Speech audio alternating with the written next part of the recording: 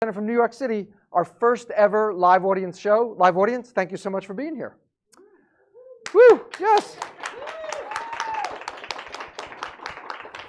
Thrilled to be hosted by the Foundation Center. And I'm glad you're with me. You know it's live because the music is playing when it shouldn't be. I'm glad you're with me. I'd be stricken with glossophobia if you told me that you missed today's live audience show. Foundations as a tool for collective power. We're kicking off Foundation Center Month on Nonprofit Radio. My guests are Brad Smith, Foundation Center President, and Ana Marie Argilagos, President and CEO of Hispanics in Philanthropy. We'll find out what the Foundation Center offers for small and mid-sized nonprofits, what trends our panel sees, how foundations can help our country come together at a time of considerable division, and we'll be taking questions from our audiences. Our guests also include our studio audience. Thank you again for being here, coming live to the studio. And of course, our YouTube audience. Hello, YouTube. We've got a bunch of people on the live stream, and we'll be taking questions from them as well. I've got giveaways. There's going to be prizes, giveaways at the end. Keep your phone handy. I know, when is it never not handy, but don't be answering email during Nonprofit Radio. You don't want to be doing that or texting. But keep your phone around. You're going to need it to win later on. On Tony's Take Two, I'll talk more about Foundation Center Month. We're sponsored by Pursuant, full-service fundraising, data-driven, and technology-enabled. Tony.ma/Pursuant. Wegner CPAs, guiding you beyond the numbers, WegnerCPAs.com. By Telos, turning credit card processing into your passive revenue stream. Tony.ma/TonyTelos. And by Text to Give, mobile donations made easy. Text NPR to 444-999. But don't do that right now. I'm thrilled. I'm excited that Brad and Ana Marie are our first guests for Foundation Center Month and our first live audiences. Thanks so much for being here. Yep. Pleasure. Let me give them the formal introduction. Bradford K. Smith devoted his entire career to the philanthropic and nonprofit sectors. He joined Foundation Center as president in October 2008. When the Foundation Center snatched him up, he was president of the Oak Foundation in Geneva, Switzerland, a major family foundation with programs and grant-making in 41 countries. He led the Ford Foundation's Peace and Social Justice program, their largest program area, distributing hundreds of millions of dollars to organizations working in human rights, international cooperation, governance, and civil society in the US and around the world. Foundation Center is at foundationcenter.org and at FDN Center. Ana Marie Argilagos has a successful track record working within the public and nonprofit sectors. She joined Hispanics in Philanthropy as president in January. She's guiding HIP with a bold vision to usher in a new generation of philanthropy that is by and for and about the Latino community. She was a senior advisor at the Ford Foundation as well. Did you know each other at the Ford Foundation? No. You did not. But you come together. Destiny brought you to Nonprofit Radio together, seated next together. At the Ford Foundation, she was part of the Equitable Development Team. Her work focused on urban development strategies to reduce poverty, expand economic opportunity, and advance sustainability across the world. She served as Deputy Chief of Staff and Deputy Assistant Secretary at the U.S. Department of Housing and Urban Development, HUD. She was a Senior Program Officer at the Annie E. Casey Foundation, where she spearheaded the foundation's work in rural areas, indigenous communities, and the U.S.-Mexico border region. Hispanics in Philanthropy is at hiponline.org, and she's at am_Argilagos. But you left out the most important part. What did I leave out? Which I got from her. What did I leave out? I am a proud board member of the Foundation Center. Oh, that's not it. Yes, Foundation Center board member. Oh, well, she should be sitting close to me then. Board members are special treatment. So Brad, let's start with you. Please acquaint people with the Foundation Center. I mean, there's so much going on here. Data and research, the directory, the excellent programs that are often free. Acquaint us with what's going on here. Yeah, we do a lot. So there's a very long answer to this question, and there's a very short answer. The very short answer is somewhere in the middle. Is basically what Bloomberg does for the financial sector, we do for the social sector. We capture the data about what foundations do in America and around the world, their assets, their program priorities, what kind of grants they make, who they make the grants to, what the grants are for, where the grants are located, where the beneficiaries are located. We capture this data, we code it, we clean it, we process it, and we put it out in all sorts of different ways for nonprofit organizations, for foundations, for researchers, for consultants, and for journalists. Some of the major consumers of this information are nonprofits. And you may say, why in the era of the internet do we need to have all this information? Can't we just Google it? Well, it actually turns out that more than 90% of foundations do not have websites. So you can't find them if you Google them. So the Foundation Center takes the tax returns and other data from all the foundations in the US. There's about 87,000 foundations in the US, many more around the world.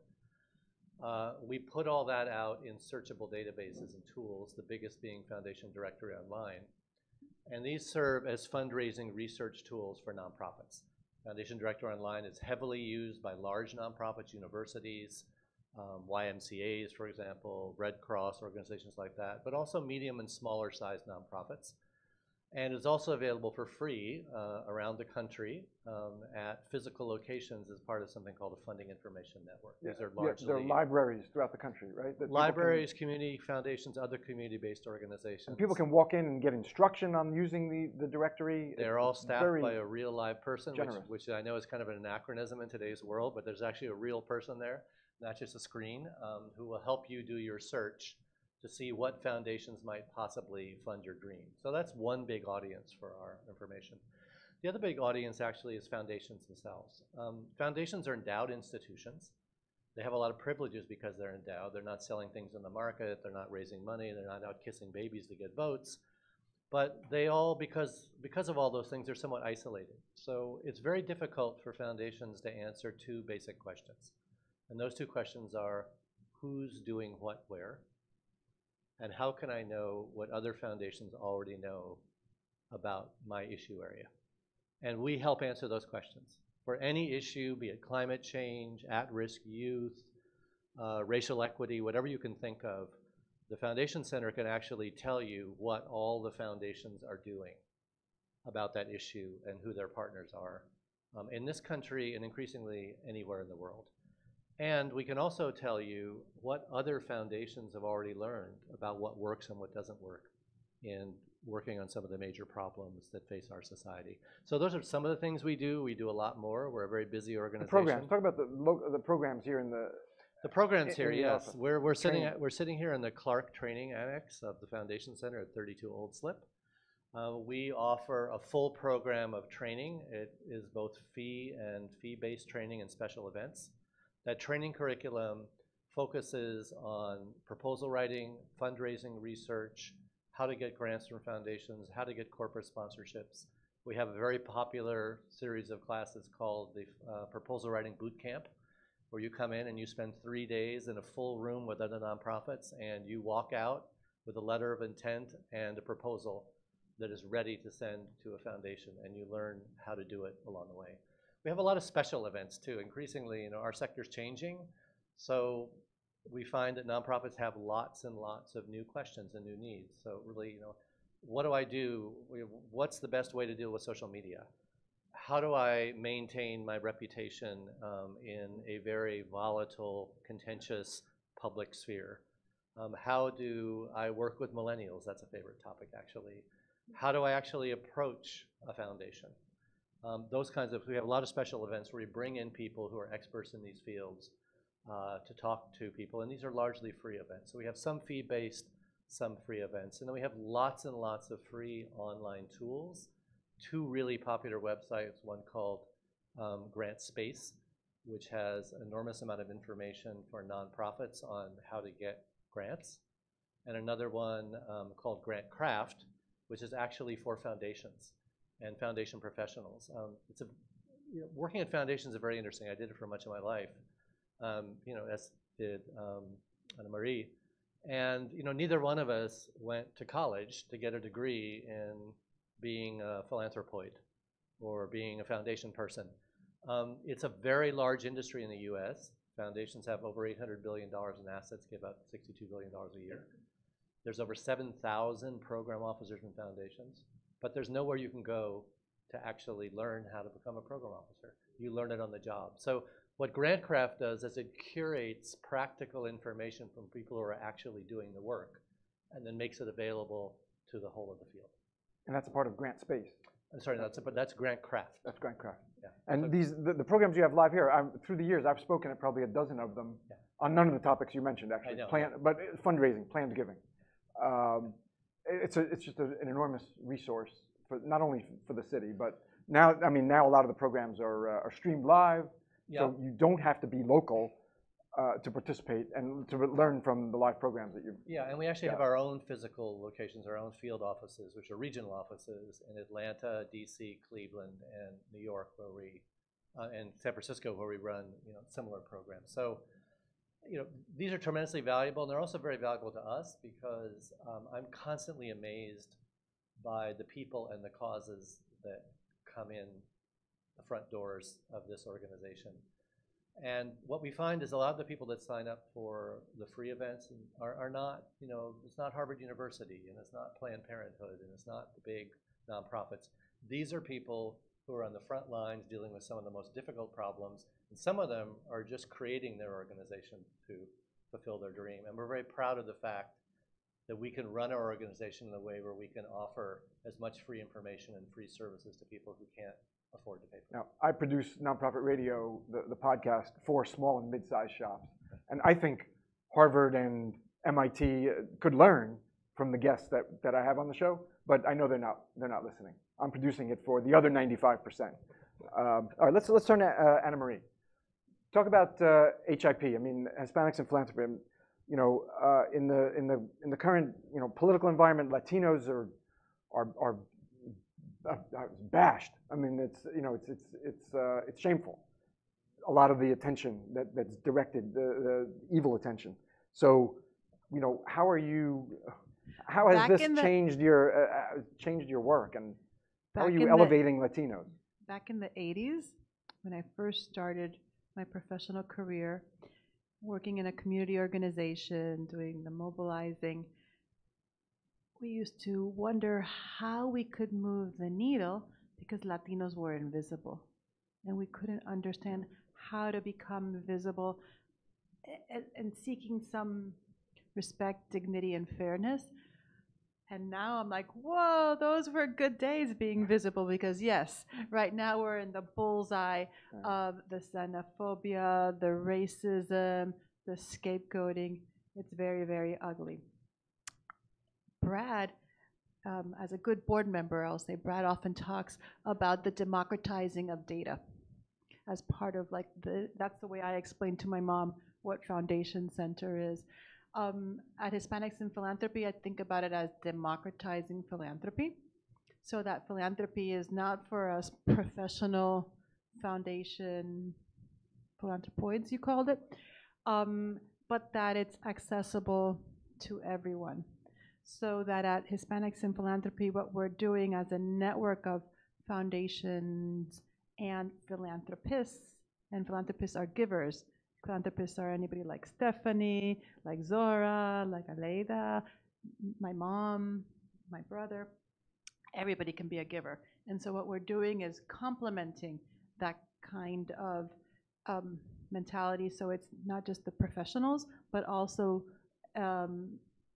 folks that want an on-ramp into investing in their communities and their infrastructure and their institutions. And how do we do that? It's a new way of thinking about philanthropy so that it's complementing each other. And so the power imbalances that you know very well between foundations and the nonprofit organizations, the grassroots organizations that are on the ground, so that there's some kind of a equity in that exchange because they're coming with resources and expertise, which is just as valued.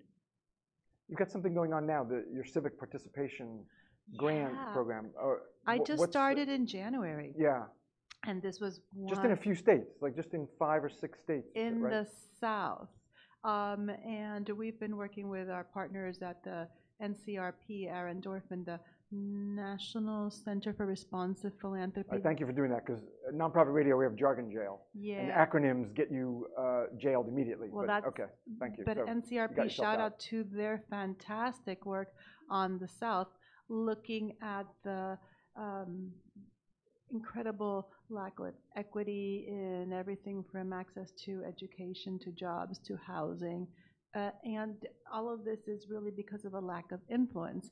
And so the civic participation in the South, we're looking at states where you traditionally think of Latinos, Florida, Texas, the growing community in North Carolina, but we're also looking at Louisiana, we're looking at Georgia, states where we don't traditionally have Latinos but are very much magnets for Latinos right now. Georgia, in terms of absolute numbers, is the 10th largest Latino population. And how do we make sure that there's an opportunity for them to have voice? Because at the end of the game, that's what it's about. We need voice and agency so that people are able to participate in the civic fabric. So our schools don't teach civics anymore, and so what we're trying to do is recreate that civics. What kinds of activities are you? I know I don't know if it's right to ask what you're looking to fund, but to what level do you want people to be active? You want, I mean, is it like voter roundups, voter and voter registrations, or is it encouraging people to run for office, or all of that? Or you know, one of the problems is that we only think of civic participation as voting, and voting is very important, but I would say it's a proxy for civic participation, just one proxy. Being counted as part of the census is another, but really going to PTA meetings, being involved in your community in ways that affect you every single day, it's year-round on a lot of different topics. So the voting is the one that gets attention, but no, we're encouraging year-round engagement with your whatever is the process. Is it about the park? Is it about the school? Is it about access to health? Is it how do we get better jobs? So that's what we're encouraging. Why is there a reluctance to be civically engaged in the Latino community? Well, right now, there's so much mistrust in the system. You have people are locking themselves in the houses and not going out. I mean, in Washington, D.C., I just read a Washington Post article where folks are going to renew their passports, and they're instead sent to deportation proceedings because their birth certificates are, even though they've had a passport for 20, 30, 40 years, right, there's a lot of what do you call it, of mistrust in the system. People who are residents, permanent, legal, lawful residents, are also not being, they go to naturalize and they're instead sent into deportation proceedings. What I saw last month when I took a group of 55 funders to the border to San Diego was people who are coming in, applying for political asylum. They're doing it the right way, with the papers. They're coming from places that are war-torn. They're not economic refugees, they're political refugees, and they're being sent into the next day without access to a lawyer or anything. They're being then sent back home. So things are changing, and there's no playbook because we've never, or at least in our lifetimes, we haven't lived through here. So what HIP is trying to do is provide that real-time information. It's a lot of what we do. That's why we took funders to the border region. We took them, by the way, not to Texas, but to a place like San Diego and Tijuana, so that people could see that it's not just Central Americans and Mexicans that are coming, that are getting affected through the system, but there's huge tent cities with thousands of Haitians. There's thousands of people from Africa, from Nepal, from India, Venezuela, Brazilians that are coming and that are trying to navigate the systems which are not written anymore. And there's a lot of discretion in how officials are dealing with it.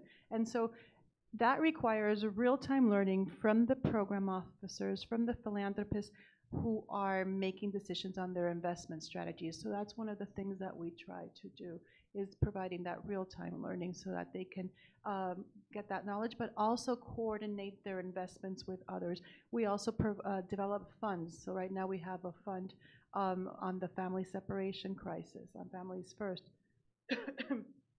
In addition to the mini grant programs that you referred to, which is the civic engagement in the South. Yeah, so we have lots of different things running.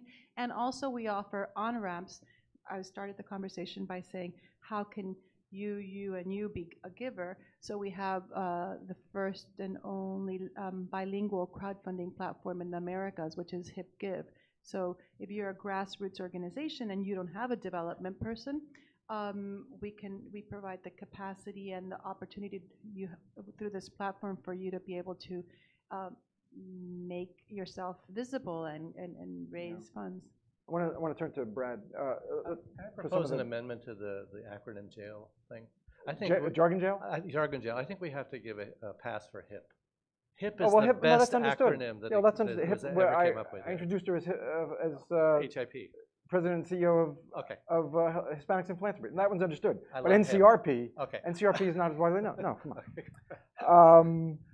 All right, so you have all this this trove of data, research. Yeah. What are you seeing trend-wise? What's growing in funding, and I'm also interested in what areas you might feel are not getting attention that may need it. Yeah, the data is really powerful because not only do we have it, but we're able to geolocate it, which means you can see it on a map. So you can search, a mapping platform by an issue. For example, let's say you want to understand what philanthropy is doing for Hispanics and Latinos. You can search it by beneficiary group, or you can search it by how is philanthropy benefiting Hispanic and Latino populations in basic education. You can then filter a subject and the population group, you can see it. So it allows you to actually spatially also and visually see the gaps. If you were to do sort of a survey in virtually any country in the world, and there are forms of philanthropy in most all countries, you would find that the two biggest issue areas that get funding are education and health. This is true universally. I think it's true for lots of good reasons. The good reasons are that there's very good research and very good data that shows that the highest returns on investment in terms of social mobility and education and equality is for education. So that's a good reason to be funding education, but it's also for reasons which I think are somewhat less impact driven, and they have to do with alma maters. People tend to give money to their alma maters, and the fundraising departments of large universities are very good at reaching out to the people that went to them and getting gifts from them. Health, I think also because health is something that affects us all. And it affects us in very personal ways. So you'll often find that philanthropists will tend to want to fund health institutions and subjects within health, specific disease, for example, cancer, because of a very personal history, because of a family member, because of a friend, maybe because of their own life. They were personally, they were touched by a disease and they were helped by an institution, and they want to give money to that. So there's a lot of money that goes to health and education. When you get outside of that, the money tends to be scattered over very large issue areas. By and large, the toughest, most controversial sort of social justice issues tend to get the least money because they are divisive. There isn't agreement. They are controversial. And there's some interesting trends developing that we're beginning to see that I think have a lot to do with the moment we're living in. One is sort of the creation of kind of emergency funds. Foundations, especially in this country after the most recent national elections, and a lot of the really harsh rhetoric that was used during the campaign and the fear that existed after the election Excuse me. I mean, even for Latinos, I mean, Trump's announcement in Trump Tower coming down right after he came down the escalator. Who did he single out? Mexicans, right? They're presenting us rapists and murderers. And there's probably some good people too. Yeah, and I think it affected just within our own institutions. I mean, I remember we were when the talk of the Muslim ban came out. We have Muslim staff members, and we sought legal counsel because we had people asking us questions. Well, I have vacation. Can I leave the country? Will I be able to get back in? So we wanted to make sure we understood actually what the legal parameters were so that we could best support our staff. So you feel like social justice is not getting the funding it needs? Well, it's getting this kind of emergency, but what worries me about it is... But that's all ad hoc. Well, it's reactive. I think it's coming for good reasons. Foundations don't operate in a vacuum. Foundations have constituencies, and the constituencies of the foundations, which are their grantee partners, were coming to them and say, "We need support." Be it HIP, be it the Mexican American Legal Defense and Education Fund, all the different kinds of rights organizations out there, the groups that work with immigrants, for example, they were tremendously scared of the new situation. How are we best going to serve our population that's in need? So I think it was an understandable and a good response of foundations to say, we're going to create special funds to do this. What worries me about it is that if it's funny, right? Leading up to the elections and after the elections, I was doing a lot of speaking around the world. And I was speaking on the topic of the role of philanthropy in an illiberal world. And the notion of illiberal was actually coined by Fareed Zakaria in the 90s when he was looking at the growing phenomenon of democratically elected governments around the world that were behaving in undemocratic or illiberal ways without respects for constitutions, for basic rights, et cetera. And this was always something that sort of comfortably U.S. analysts saw happening somewhere else, but not in the U.S. And what we're seeing is it's happening in Europe, it's happening in the United States, it's happening in large swaths of the world where you have elected leaders that are sort of changing the way, the game for democracy. And one of the things that I was talking about in these speeches is that this is not an isolated phenomenon in one country. This is a global phenomenon, and the solution is not a sprint. This is a marathon, and it's being driven by real issues that I think all of us were not paying enough attention to. We were not paying enough attention to the long-term effects of globalization, which created income concentration at the top of the society around the world. The fact that traditional working classes around the world were seeing their jobs being displaced. And this incredible flow of people around the world that produces a very convenient supply of scapegoats. We're seeing this all over in industrial countries. The people that look different, that talk different languages, that's the problem. That's why we don't have jobs. That's why we don't have wage growth. Scapegoat, yeah. I have to stop you for a minute because I have to do a little business because we're funded. And I promised the audience that we were going to have questions. I had said both halves. Right after I do a little business here and talk a little about our sponsors, we're going to questions. So you got like 3 minutes or so to think of your questions. Okay. The first is Pursuant. And their new ebook is Fast Nonprofit Growth, Stealing from the Startups. They take secrets from the fastest growing startups and apply those methods and practices to your nonprofit. It's free, as all their resources are. It's on the listener landing page, and that's at tony.ma/pursuant, with a capital P. Wegner CPAs. They have something on their blog that may interest you. It's New Revenue Recognition Standard. Will it impact me? Okay, not the sexiest, like most click candy-ish title that you've ever seen on the web, but that's because they're CPAs, right? Their heads are in the tax code, where you want your CPAs' heads to be in the tax codes, federal and state. So they're where they belong. It's this wide-sweeping rule about contributions and how you account for them, categorize them. You'll find that at wegnercpas.com. You click resources, then you click blog. Telos, credit card processing. I've read in the past testimonials from nonprofits that have referred businesses And those organizations are getting a long tail of passive revenue month after month. I've read testimonials from those businesses that are using Telos for their credit card processing.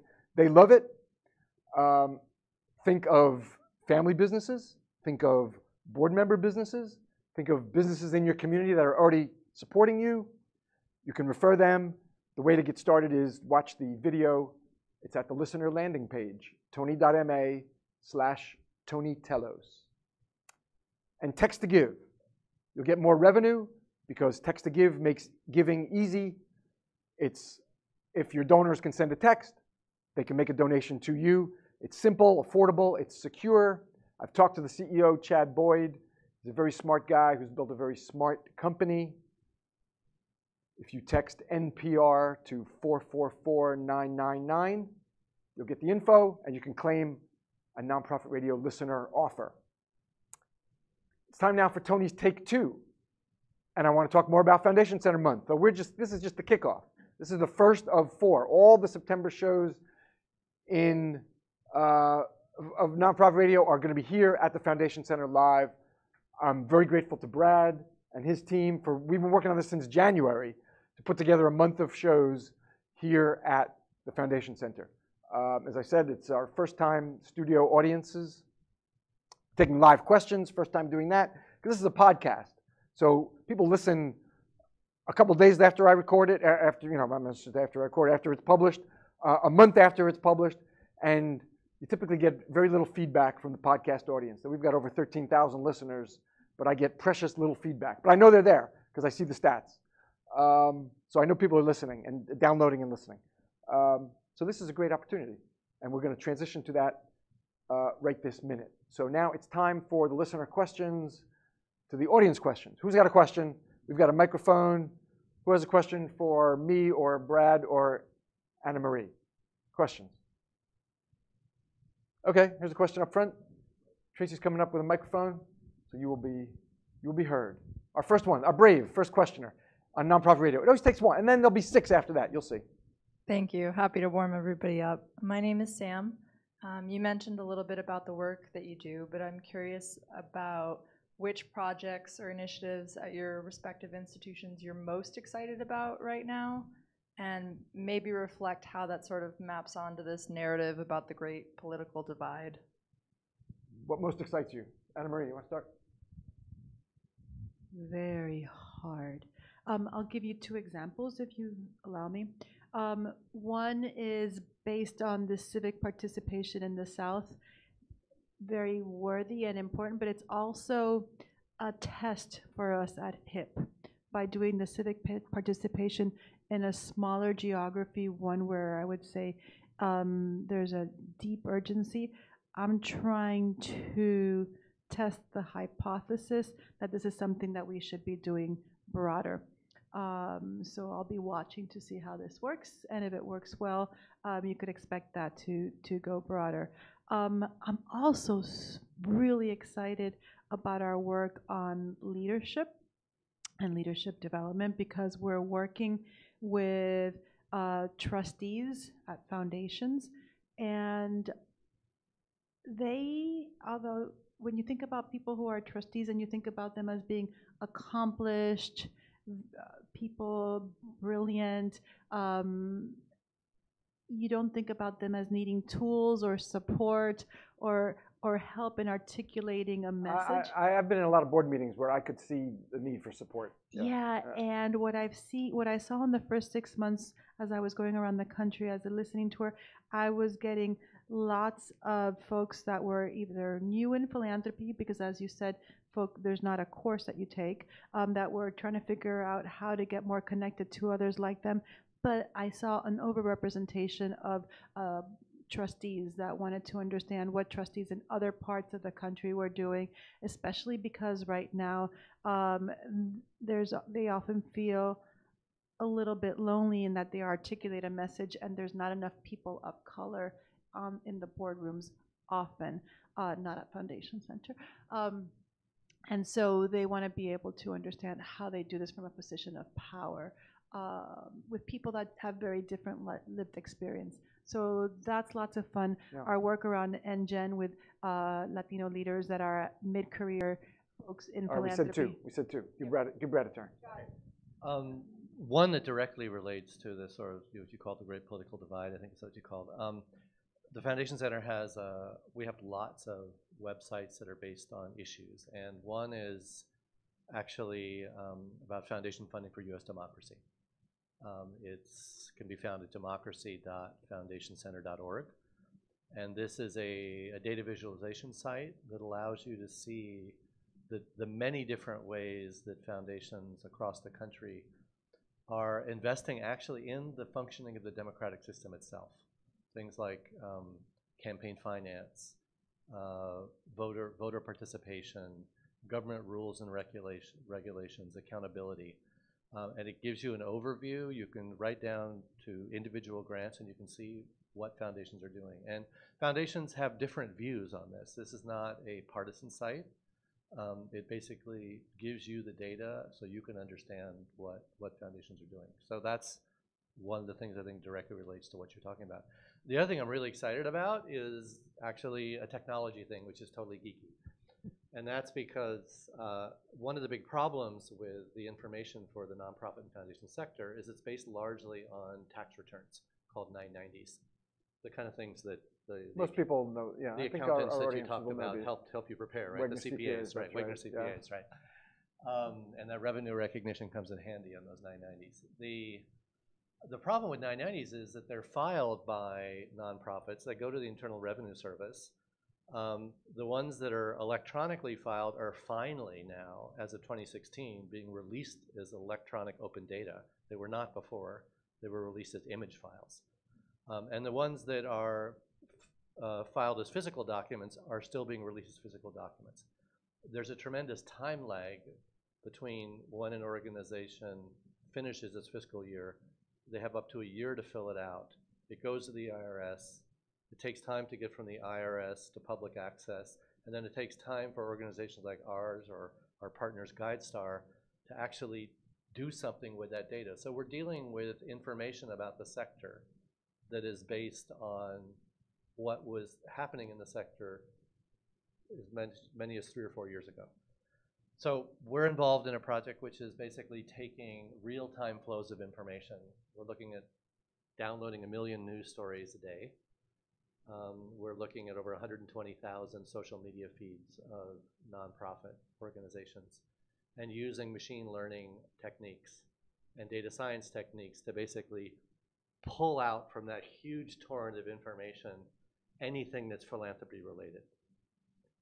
Individual gift, the name of a person, an organization, a subject, a location. Can we see anything about this project Not online yet. yet? No. No, this is right. preview of coming attractions. Right. But All we're right. going to begin to put this information into our products, our thematic-based websites, so you'll be able to see, together with that more historic information, what philanthropy is doing today. And our real goal is that, if Ana Maria is really worried about, for example, the separation of immigrant children from their families and goes into our databases to search. Now, that's not going to show up in the data that's 3 or 4 years ago, because that's happened today. But we're beginning to pull in information that will show you exactly what the sector is doing about that issue today. All right. And we're very excited by that. All right. What I didn't say is that each questioner actually gets a candy. I held that in abeyance. I wanted the first person to be rewarded to not know. And actually, you'll get 2 candies. So catch both of these. Yes. All right. Do we have any questions from YouTube yet? No questions? Okay. YouTube audience, you're welcome to comment and ask your questions. Another question right here in the audience? I can tell. You want to talk about Brad? Yes, and the work that he's doing. Yeah, the data project. Let's keep it to the data project. Well, the work that he's pushing forward has been incredibly powerful. For example, last year, almost to the day, we had Hurricane Maria hit Puerto Rico. And it was by using his data really, really quickly and the data that was compiled by the folks at the Foundation Center that we were able to show, for example, that $5 million on average is what foundations from the mainland spend on Puerto Rico in any given year. that compared like that during a time when the island was going through debt restructuring. So it was something at the level of Detroit, but Detroit was receiving $250 million, and the whole entire island was. So we're able to show the disparities in terms of how different populations or geographies are receiving resources or not. And when you bring that kind of data to a foundation representative, you're saying it's not just what's happening here, but it's repeated all across the space of philanthropy, and this is a systems-wide issue. And then you're able to get people to say, oh, then we need to be a leader, we need to make that happen, we need to make change. And I'm going to ask you about actually making that nonprofits can do to try to make that change. But I want to see if there are any other questions. Anybody else? Anybody in the audience? No? Okay, please. Here, where you're up front, Mike is coming. See, it's that candy reward, I know, because without the candy, she wouldn't ask the question. I was going to say, I'm asking a question because I'm hungry. Oh, these are small candies. I wasn't going to ask because it's tough.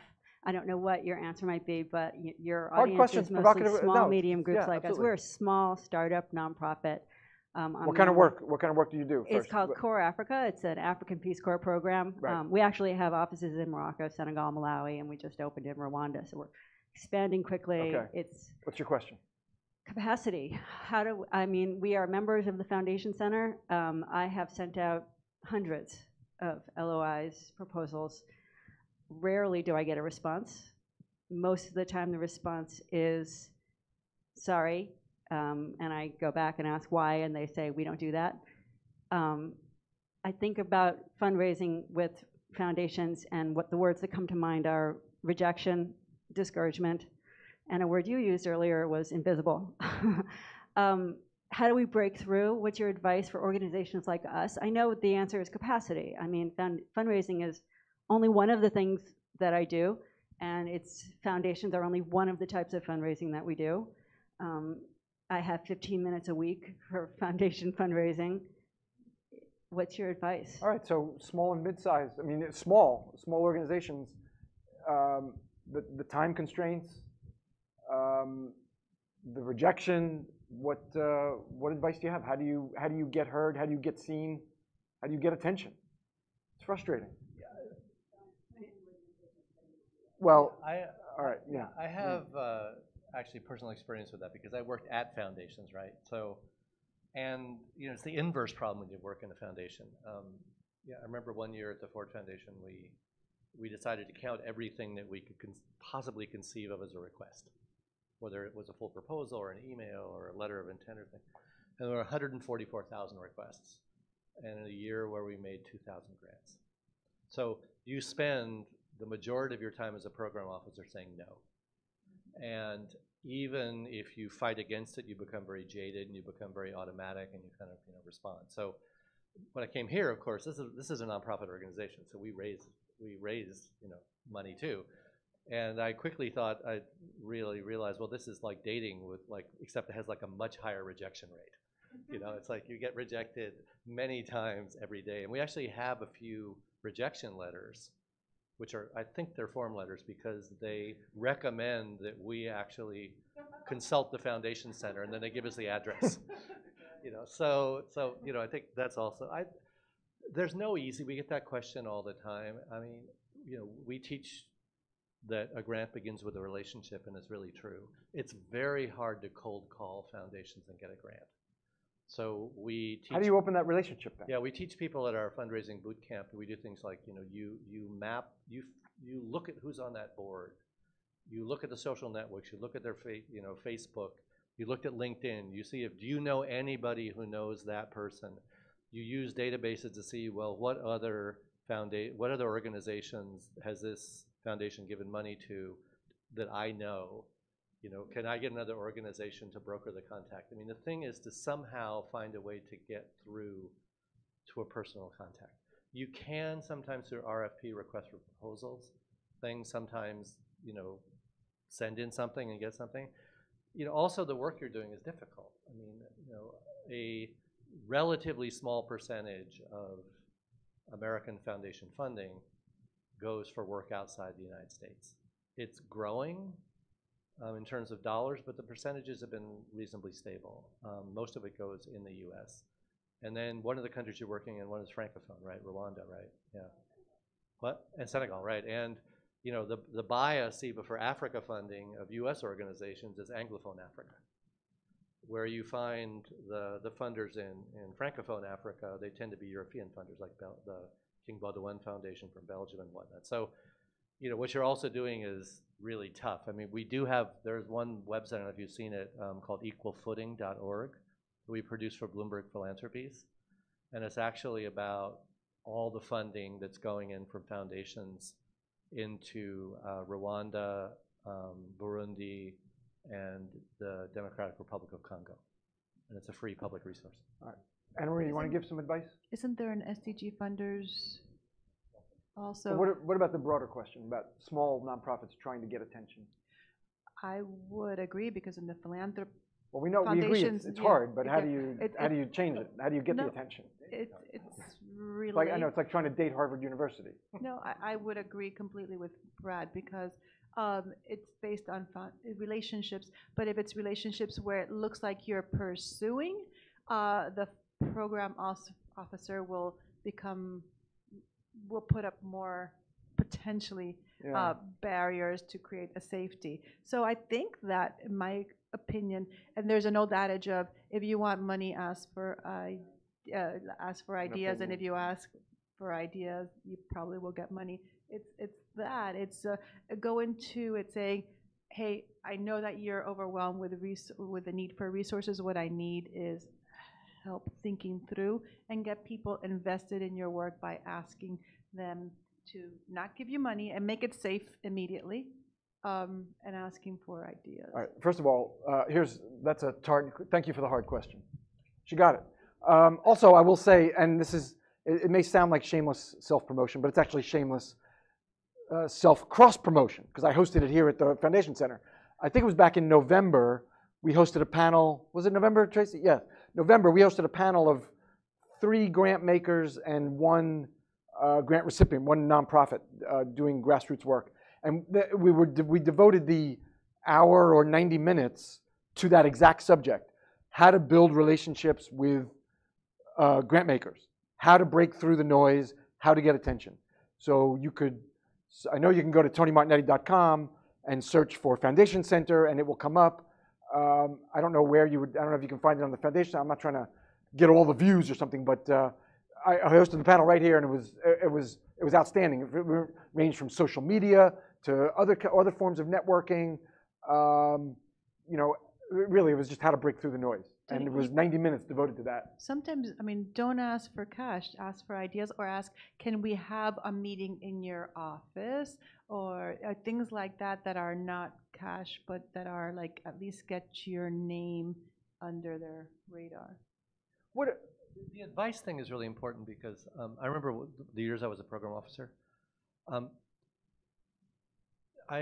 When organizations would actually treated me like a person that actually knew something and had ideas, and not just an ATM machine, it was really flattering, and it really worked, and I really appreciated it. It was really nice being invited to be part, like, you know, be in a round table or speak about something I knew about. It could be, you know, talk about philanthropy in Africa, talk about human rights in Africa, or something like that. And that did tend to establish relationships with, you know, many times did result in longer term grants and partnerships. So. Is there another question? All right, excellent.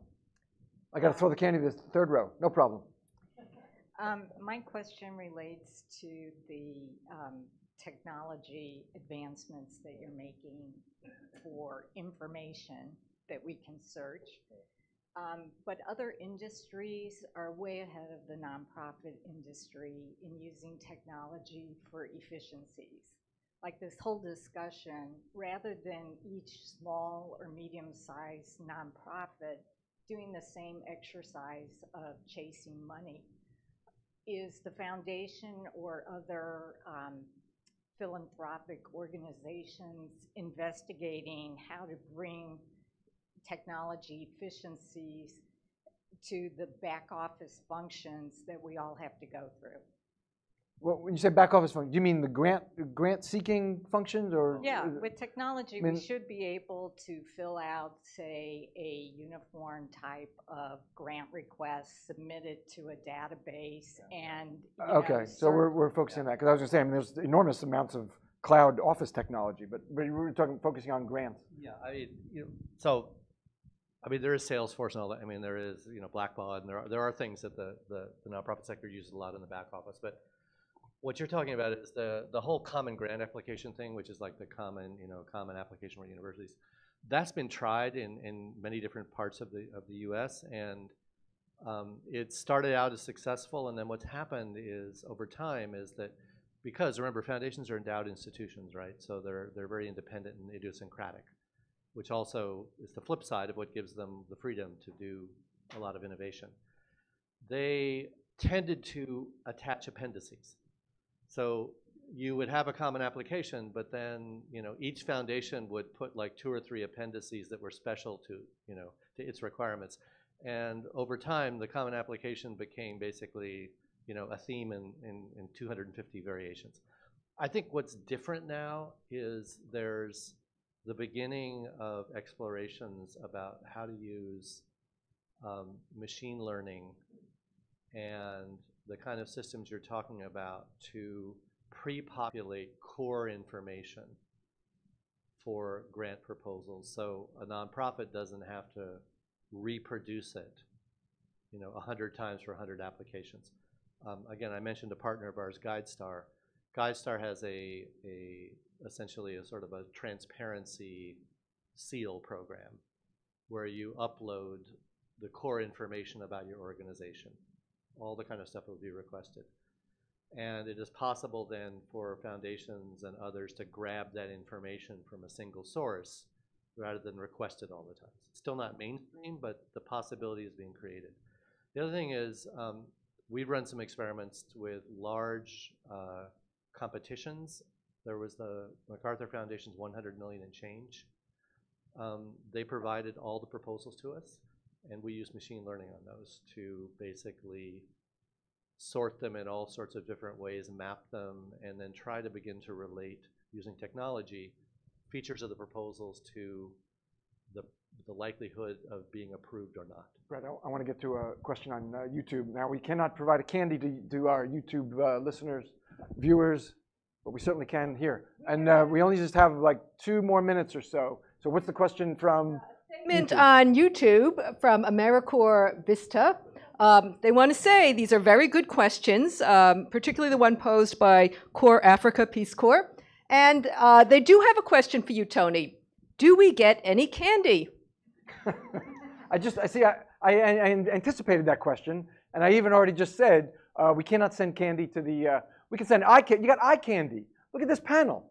Yes. So the answer is yes. I revised my answer from what I said before in anticipating your question. Now I've thought through and I've decided yes. You have enormous candy. Look at this panel. So yes. AmeriCorps Vista, thank you. All right. Cool. What do we have? Just like a minute or so left. All right. I'm going to start to wrap up. I want to warn you, live audience and YouTube.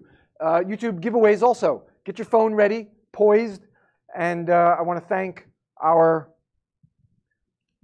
first live audience guests, of course, Brad Smith and Anna Marie Argilagos from the Foundation Center here in New York City, and from Hispanics in Philanthropy, and Anna Marie all the way from California. Do you get candy? We got water. We have a pocket. Yes, you want? Oh, so you're gonna make a spectacle out of this. Yes, look at this. Look at all the candy you're getting. Absolutely. Please join me, live audience, thanking them.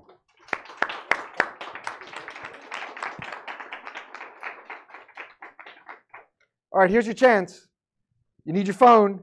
The first 5 people to text are going to win a copy of the book, which the title is Braided Threads: A Historical Overview of the Nonprofit Sector. All right, get your phones ready. I had the author on the show just about like 2 or 3 weeks ago, Dr. Robert Penna. It's sort of how did we get here? How did today's nonprofit sector evolve through history? And it's not a boring chronology, but he does start with Queen Elizabeth I, and he takes us through to the outcomes movement, but not strictly chronological. How did religion play a part? How did the Puritan settlers in the Northeast and settlers in the South, how did that evolve? How did they contribute to what our sector looks like today? So the book is really cool. All right, so the number, you need the number. Of course, you need the number. The number is 252-515. I can feel the tension in the room. And I feel it coming through YouTube. 7987. 252-515-7987. As I said, Dr. Robert Penna was a guest just a couple weeks ago. If you go to TonyMartignetti.com and you look up Penna, P-E-N-N-A, of course, you'll find him. He'll pop up. And what are you texting? Okay, the first 5 people to text are going to win a copy of the book. You text NPR. NPR, November Papa Romeo. NPR for Nonprofit Radio. Text it. The first 5 people win the book. Of course, it's all automated, so I have no idea who the winners are. Congratulations to the 5 people who have won, whether you're live streaming with us on YouTube or whether you're right here. Next week, we're going to be back at the Foundation Center. We're talking about community foundations. Again, we've got someone from the Foundation Center, and we've got a panelist from the Brooklyn Community Foundation. Community foundations, how are they different? How do you approach them? And we're also going to talk about donor-advised funds. Very provocative. Look at that. Oh, I love that panel reaction. Yes. If you missed any part of today's show, just remember, this is a podcast, so I have to accommodate the 13,000 podcast listeners. If you missed any part of today's show, I beseech you, find it on TonyMartignetti.com. We're sponsored by Pursuant, online tools for small and mid-sized nonprofits, data-driven and technology-enabled. Tony.ma/Pursuant, capital P. Wegner CPAs, guiding you beyond the numbers. WegnerCPAs.com. By Telos, credit card and payment processing, your passive revenue stream. Tony.ma/TonyTelos. And by Text to Give, mobile donations made easy. Text NPR to 444-999. That one you could do that. You can do that now. Our creative producer is Claire Meyerhoff. Sam Leibowitz is the line producer. The show's social media is by Susan Chavez. Mark Silverman is our web guy. This music is by Scott Stein of Brooklyn. Many thanks to Tracy Kaufman and Susan Sharoma here at the Foundation Center for working with me since January to bring this to fruition. Be with me next week for Nonprofit Radio.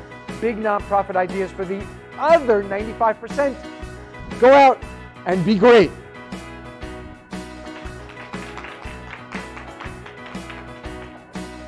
Thanks so much. Thanks, everybody.